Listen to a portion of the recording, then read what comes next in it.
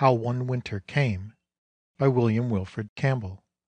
1895. How One Winter Came. In the Lake Region. For weeks and weeks the autumn world stood still, clothed in the shadow of a smoky haze. The fields were dead, the wind had lost its will, and all the lands were hushed by wood and hill in those grey withered days. Behind a mist the blear sun rose and set, at night the moon would nestle in a cloud. The fisherman, a ghost, did cast his net, the lake its shores forgot to chafe and fret, and hushed its caverns loud.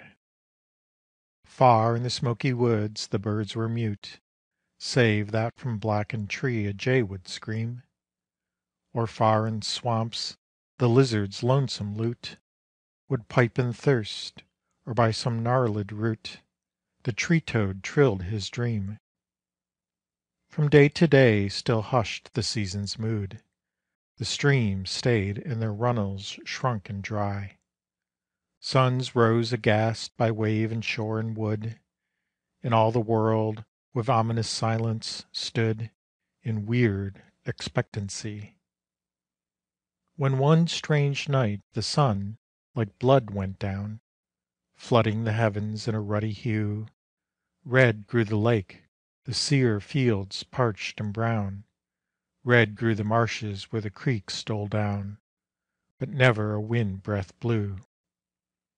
That night I felt the winter in my veins, a joyous tremor of the icy glow, and woke to hear the north's wild vibrant strains, while far and wide, by withered woods and plains, fast fell the driving snow. End of poem. This recording is in the public domain. End of Beyond the Hills of Dream by Wilfred Campbell.